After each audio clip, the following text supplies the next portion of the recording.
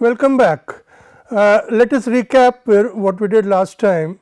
Last time we worked out the matrix elements of the coordinate operator qt, q hat t in the path integral framework within the sandwich within the initial and the final state, and we also worked out the time ordered product of operators in the two states. Then this is the expression that we arrived at, the expression given in the green box, and the important thing I emphasized here was that when we work out these expressions, when we work out the time ordered product, the path integral automatically assumes in terms of indexing in terms of time, the right hand side gives you a time ordered product.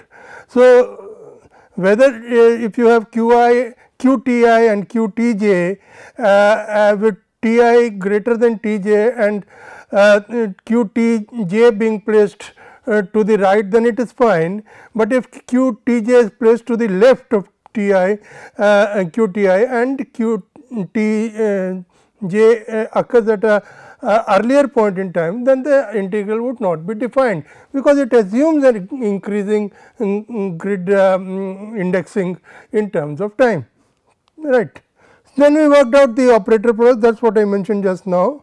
We also worked out that in the case of a quadratic velocity dependent Hamiltonian, the Gaussian integrals can be carried out explicitly, and we arrive at the expression, and those Gaussian integrals can be incorporated in a normalization, and therefore, we arrive at the expression which is given in the green box in the configuration space. Then we also worked out the ground state expectation value of the time ordered product. The expression which is given in your slide, we worked out an expression for this, and what we found was the expression given in the green box here. So, this is what we did last time. This was what we had covered in ground that we covered in the last lecture. Let us proceed from here. From here on, a concept called functional derivatives is going to make repeated presence, and as a result of which, because many of the viewers may not be familiar with the concept of functional derivative, what I have done is I have incorporated an appendix in this PPT covering functional derivatives, and the viewers can go through the PPT together with the lecture substance. So, let us start. We work out the expression for the time ordered product using the concept of functional derivative. For this purpose, what we do is we introduce two inhomogeneous sources by adding the terms, time dependent sources by adding the terms f t and h t to our Hamiltonian, adjusting our Hamiltonian, transforming our Hamiltonian in the form given in the green box here. So, these two expressions f t and h t represent inhomogeneous sources, classical sources they are, and to incorporate the impact of these sources, we correct we adjust the Hamiltonian to the form given in the green box. Now, we take the functional derivative of the transition amplitude. The transition amplitude is defined as in the earlier case as the dotting of the final state with the initial state, with in this case in the presence of the sources, the source terms are retained in the Hamiltonian, as you can see here, as you can see in this expression, the source terms are retained, and we take the functional derivative of this expression with respect to f at time point t I. Now, just trace carefully or follow carefully the movement of this functional derivative across this path integral or the functional integral. First of all, this functional integral attaches itself to the exponential term, it goes inside the functional integral and attaches itself to the exponential term. When it operates on the exponential term within the functional integral, the functional derivative takes out the exponential as it is in this form, and then it attaches to the exponent of the exponential term, which is given in the green box at the bottom equation of your slide, red box at the bottom equation of your slide. Yes. So, now what happens is that functional derivative again goes through the integral here because the integral is with respect to tau, the derivative is with respect to f, and therefore, it can be commuted with the integral, and it goes inside the integral and attaches itself to f q. Now, when this functional integral operates on f t q t, the f q is the abbreviated form of f t q t. So, the q goes out of the functional integral and the functional derivative, and the functional derivative operating on f t with respect to f t 1 gives the direct delta function at the point t 1, and that is given in the red box at the bottom of your slide. So, what we have here in this integral now, the last integral is d tau as it is. The functional derivative with respect to f operating on at point t 1 operating on f captures the or returns the direct delta function at t 1, and the q passes through the derivative and is written as q of tau. Tau is the integration variable here. So, when we do this integral, this integral, we end up with getting q of t 1, and due to the property of the direct delta function, when the integral is done over the direct delta function, we get q of t 1. So, the net result of all this movement of the functional derivative across the entire integral is to bring forth or capture a factor of q t 1 into the functional or the path integral. We bring a factor of q t 1 into the path integral, and please note, this is nothing, the expression here is nothing but the expression for the expected value or the expression for the matrix element of q t 1 in the initial and final states. We have been able to extract the matrix element of q t 1 with respect to the initial and final states. The process can be repeated. The process can be repeated again and again to pull out as many factors of q as we want, as many point functions as we want. For example, if you operate by q t 2 for the functional derivative with respect to f t 2, and then you operate again with respect to f t 1 as shown in the red box here, you end up with q t 1 and q t 2 in the path integral, which is nothing but the time order product in the initial and final states. Similarly, by taking functional derivatives with respect to h, you can pull down terms of p into the path integral. So, the net result is, to reiterate, the net result is that by taking functional derivatives with respect to f and with respect to h, we can pull in terms of q and p into the path integral. That is the net fallout of the. And then finally, after we have pulled out as many factors of q and p as we desire, we can set f equal to h equal to 0 and recover the original Hamiltonian. So, the net scheme of things operates as follows: introduce f and h as classical sources into the Hamiltonian by writing f t, q t and h t p t. Then take functional derivatives of the path integral with respect to f t 1, you will get a factor of q t 1 into the path integral when the functional derivative operates on the exponential term. And similarly, if you take a functional derivative with respect to h t 1, you get a factor of p t 1 into the path integral, and that is how it operates. And then finally, what you do is put f equal to h equal to 0, and what you end up with is the original Hamiltonian, and therefore, the net result of all this process is given in this important slide. So, this is a very important slide.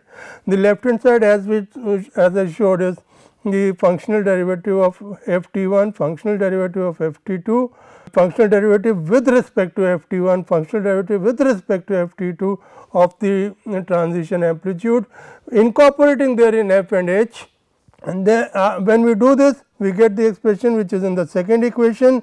If I put h equal to 0 and f equal to 0 in this expression, I recover the original Hamiltonian, and what I get here is simply the time ordered product of the relevant quantities. So, this is another approach, another way in which one can recover the matrix elements of the time ordered product through application or repeated application of the functional derivatives on the transition amplitude after incorporating therein inhomogeneous source terms in the Hamiltonian, and finally putting the inhomogeneous source terms equal to 0. Now, we look at the ground state to ground state transition amplitude. That is very important. That is, you see, what happens is in certain systems, when you give the system a kick, an impulse in some form, it is very interesting and to know the intrinsic properties of the system by how the system reacts to the kick.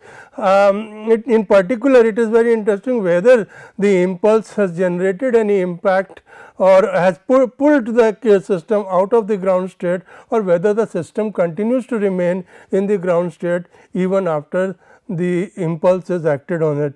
So, that is a very important property and attribute of the system, which is usually investigated in microscopic experiments, scattering experiments and so on, and which gives us a lot of information about what is the internal constitution of such microscopic systems. So, here what we are going to try to do is to work out the probabilities or work out the amplitudes of the system remaining in the ground state after being initially in the ground state, that is despite there being a kick, despite being exposed to an external source, a classical source, the system remains in the ground state. That is what we are going to investigate here. So, we describe the perturbation as we did in the earlier case by exogenous terms, inhomogeneous terms f t and h t, which we incorporate in the Hamiltonian, and we write the Hamiltonian in the form that we had written earlier. F t is transformed, h q p is transformed as h q p minus f t q t minus h t p t. So, this is incorporating here the impact of the inhomogeneous sources f t and h t. Then and this is again what we have done just now by taking functional derivatives with respect to f t 1, f t 2 and so on, and with respect to h t 1, h t 2 and so on, acting on the transition amplitude with f and h being therein, and subsequently f and h put equal to 0, we are able to recover the time ordered product of these quantities.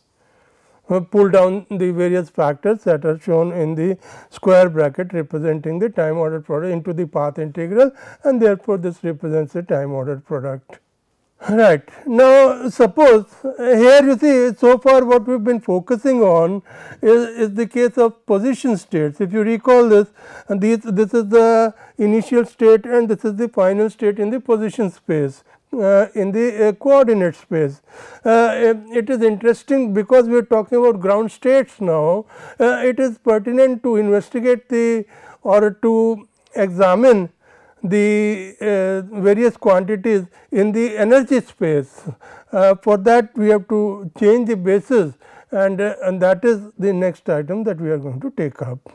So, we now look at transforming the problem to an energy eigenstate basis, and then from there we try to recover or we try to isolate the ground state amplitudes corresponding to various quantum operations. So, as I mentioned earlier, we are considering here the ground state as the initial state and the final state. We are examining the situation where the impulse does not impact the or does not result in the system moving from the ground state to a higher state.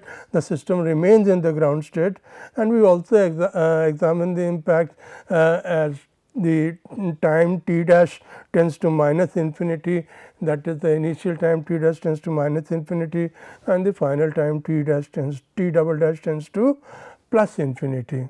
So, now the object of our attention therefore is the quantity that is given here in the equation that is given here. If you look carefully of this equation, the position state transition amplitude, the position state transition amplitude is multiplied by the respective eigen functions in the energy space and integrated, and the integration is done over all position space. Please note the integration is over all position space. You see, the point here is that the ground state may not be localized, the ground state in energy may not be localized, and therefore, we are integrating over the entire space in order to recover the complete ground state. We are integrating over the entire position space as the initial state and the as well as the final state. You see, the wave functions of the ground state they would not be localized in space, in coordinate space, and therefore, we need to integrate over all the coordinate space in order to recover the complete wave functions. So, what we do is first step is that we assume that the ground state energy is equal to 0. If the ground state energy is not equal to 0, it can be made equal to 0 by a shifting of the Hamiltonian operator or introducing a constant into the Hamiltonian, and that enables us to work on the premise or on the assumption that E 0 is equal to 0, the energy is equal the ground state energy is equal to 0. And of course, the Hamiltonian these n index the energy states. Now, please note this, these n, this number n indexes the energy states rather than the position states. So, the Hamiltonian operating on the on its own eigenstate generates the corresponding energy eigenvalue. So, this equation is as per of the for the action of the Hamiltonian on its own eigenstates. Now, we can write the initial position space state or the initial coordinate space state through a manipulation by introducing a complete set of energy states, which is in this step, and this summation together with this step, and we can write it as this expression. This is the wave function corresponding to the eigenvalue of energy n at the point q dash, and in this n is the energy eigenstate, and this is the effect of the Hamiltonian acting on or evolution operator acting on the energy eigenstate. Now, what happens? Let us see what happens. Well, our problem is to recover somehow the ground state in this framework, the energy ground state in this framework. That is our problem, that is our objective. So, let us see how we go about it. We, instead of using the Hamiltonian H, we introduce the Hamiltonian 1 minus I epsilon into H, where epsilon is some small number, some small infinitesimal quantity, but it is positive, it is small. Now, what happens? Suppose I use this transformed Hamiltonian and try to explore the evolution of the initial state in what happens? What do I get?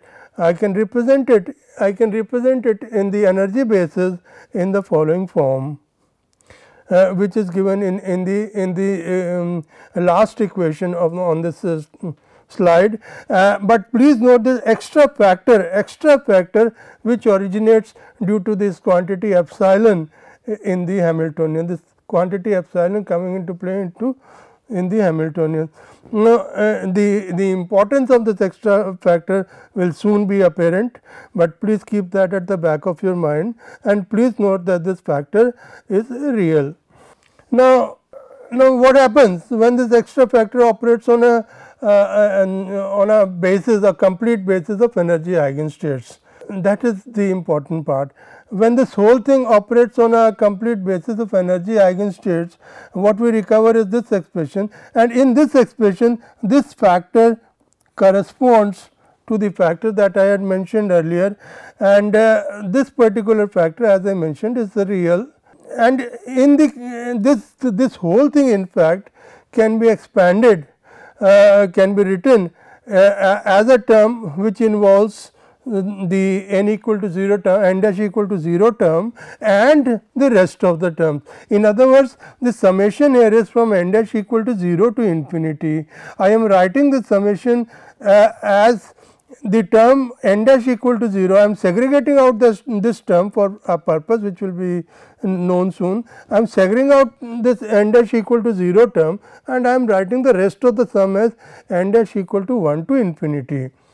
Now, what happens is, if you substitute, if you take the limit t dash tending to minus infinity, if you introduce the term t dash equal to minus infinity, then what you find is that because of this factor, this is a real factor, and because of this factor, all the terms that are here, all the terms that are in this summation n dash equal to 1 to infinity, they will tend to 0. Each and every term will tend to 0 because of the existence of this factor. And this factor which does not contain this quantity, this first factor which does not contain this expression, this exponential damping quantity, that term will survive. So, let me reiterate what has happened is, we have replaced the Hamiltonian, by the Hamiltonian 1 minus I epsilon. Epsilon is a positive real quantity, and the impact of this results in this expression coming into play. And this expression, when it operates on a complete set of energy states, when the whole thing operates on a complete set of energy states, this gives me this particular expression with the summation, and this is again a real expression, please note this, and then this expression can be split up in this whole summation can be split up into two parts, because remember E0 is equal to 0.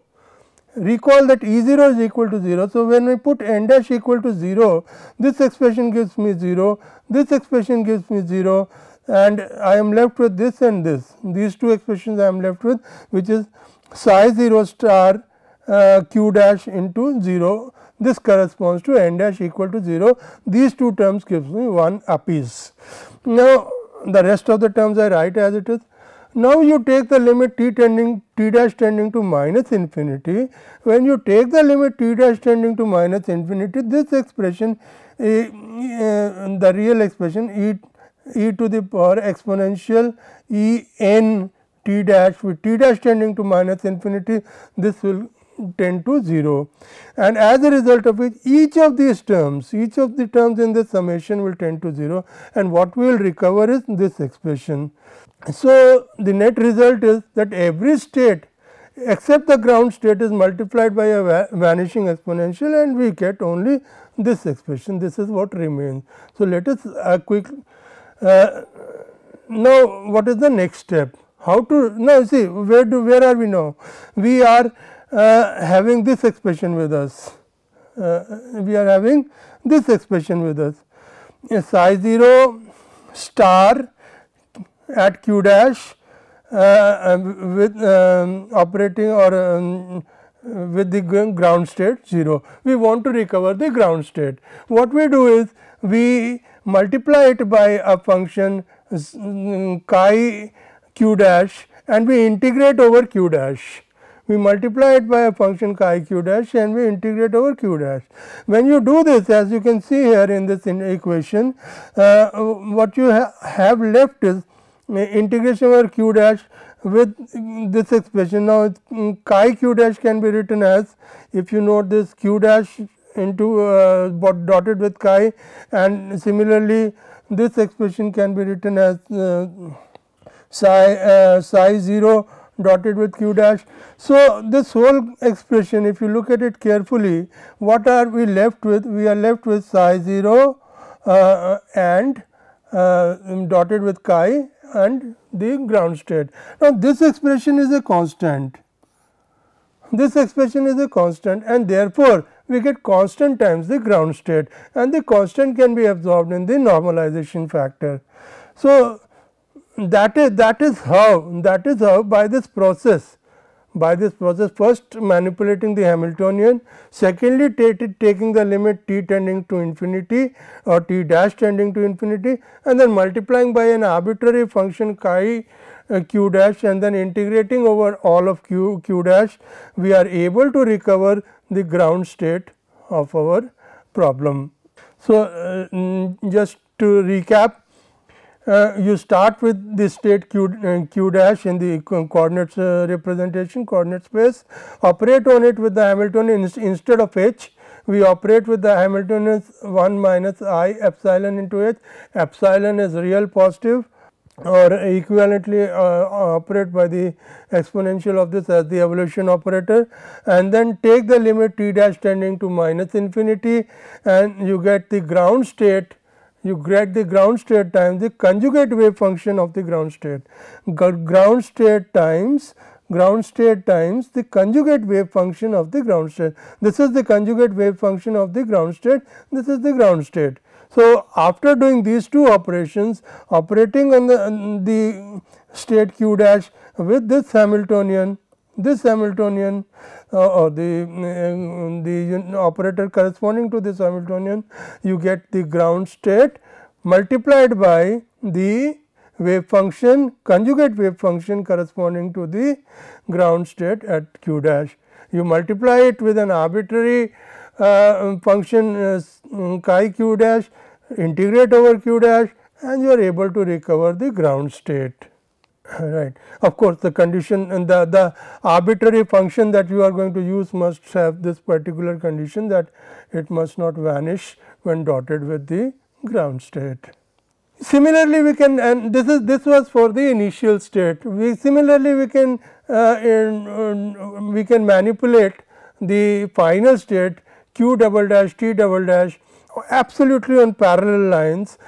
We can manipulate the final state q double dash t double dash, and therefore, the net result is that if we use, instead of h, if we use the Hamiltonian given by this expression 1 minus I epsilon into h, we recover the ground state with any reasonable boundary conditions in the limit that the initial and final time extend significant tend to infinity.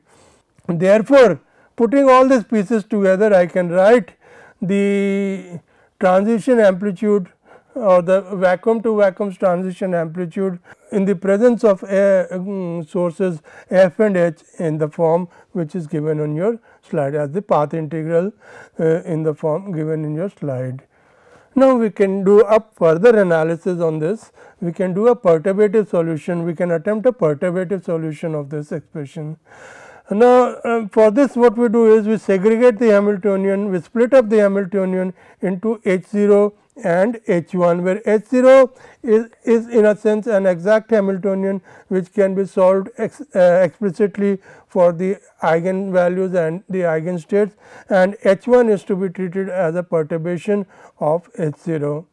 Then what we do is we start with this expression and replace therein h equal to h 0 plus h 1, that is precisely what is done in the first equation, nothing more, absolutely nothing. And then instead of writing h 1 is a function of p and q. Now, instead of writing p and q as we discussed in the first article that we discussed today, that p factors of p and q can be recovered by the action of these functional derivatives with respect to f and h, functional derivatives with respect to f and x acting on the path integral enable us to recover, or acting on the exponential term in the path integral enable us to recover factors of q and p respectively. That is precisely what is the underlying philosophy, and therefore, in H 1 instead of representing H 1 as a function of p and q, we represent H 1 as functions of these functional derivatives, because these functional derivatives when they act on the remaining terms, they put back terms or factors of p and q respectively, and these to give equivalent results. And for instance, when this acts on this exponential which is given here, it will pull down q, and if this acts on the exponential which is given here, it will pull down P. Right. So, that having been done, we can now, you see, now we can split up this path integral into two parts. The one part, now the important part, you see, now the question was, why did we introduce this functional derivatives? This is a very ingenious strategy that will be followed throughout when we talk about quantum field theory also. You see, what has happened is, now these functional derivatives are with respect to f and h. The path integrals are with respect to p and q. The path integration is with respect to p and q, and therefore, because these functional derivatives, or because h1 is now not a function of p and q, but it is a function of these functional derivatives. Therefore, you can take this outside the path integral. That is the important part. If you look at the two equations, the difference between the two equations is precisely this, that the terms relating to h1 have been pulled out of the path integral. Earlier it was not possible because h1 was a function of p and q. Now it is possible because h1 has now been converted to functions of functional derivatives of f and h, and the path integrals are with respect to p and q. So, we can take this term outside the path integral, and the rest remains as it is. Now things become very simple. Things become simple because if you look at this expression is containing our h0, and by presumption we have assumed that h0 part of the Hamiltonian is exactly solvable, and therefore, we should be able to solve the path integral contained in this expression. The path integral expression should be solvable, and however, this exponential, which is the prefactor would have to be treated as a power series or a perturbation series, and then solved thereafter. In some special cases, we can simplify this, and we can arrive at this expression for the transition amplitude between vacuum states. Thank you. We will continue after the break.